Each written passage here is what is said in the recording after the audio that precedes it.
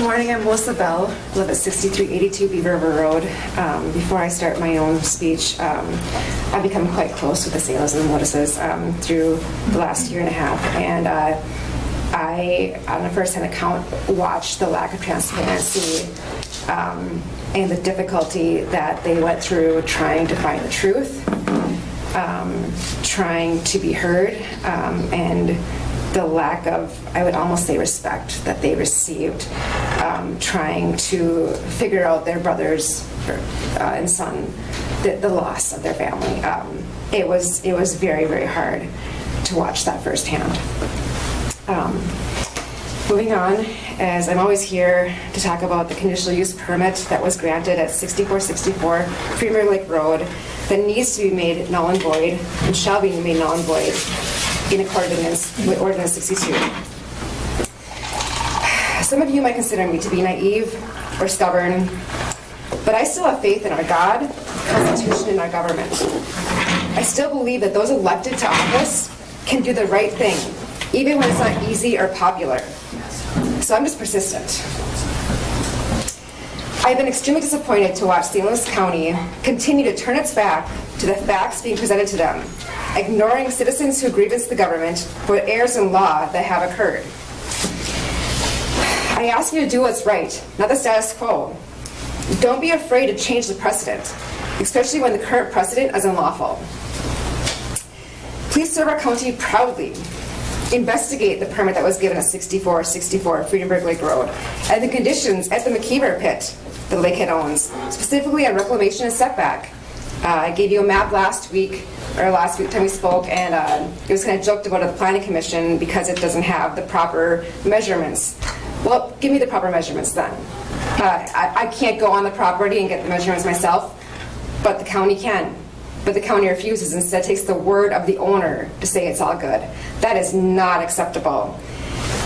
Even at the Planning Commission, one of the Planning Commission members asked, so have they asked for an inspection?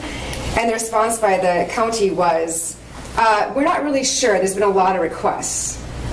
I'm not sure how I can not be heard, and this McKeever pit name has not been heard by everyone in St. Louis County.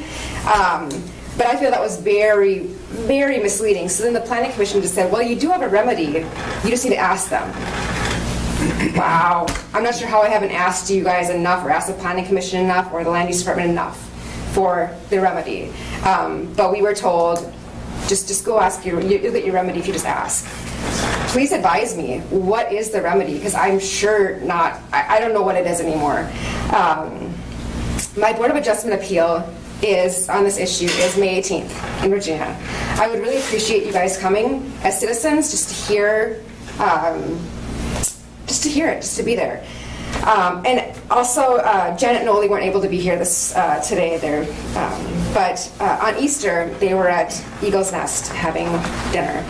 And Todd Koneski from Liquid Trucking came over and whispered to Janet, now went to speak to Oli, just to Janet, and told her to stop speaking about this. Some wonder why we're such a small group of 6 or whatever. There's a reason why we're a small group. There's intimidation going on.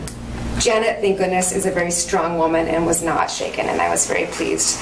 But I do not think it's okay for anyone to say stop speaking, especially whispering in the ear and not looking at the spouse. Going to the female, going to the lesser sex, if you will. That is a very it's a very cowardly thing to do. They've called us bullies. They've called us lots of different names. They're just trying to discredit us, when all we're doing is giving you the facts and asking for the law, the terms shall, must, will, to be followed. Because like Bruce said last time, is St. Louis County Ordinance 62 a guideline or a requirement? I saw at the Planning Commission, it was used as a guideline. They asked for a recycled asphalt permit, which per the ordinance is there's a timeline to that. There was no timeline given. They were just granted it. No extra conditions given. I truly lack the understanding of how this all works. And maybe I am wrong. Maybe this is a guideline. would somebody sit down with me and explain it then? Because honestly, I have a lot going on in my life. I don't like to be here any more than you guys do, or to be listening to me. But I stand here because I am persistent, and I do believe in our government. I believe in that right can overrule wrong. So please, come talk to me if I am wrong. But right now, when I hear things, I'm not really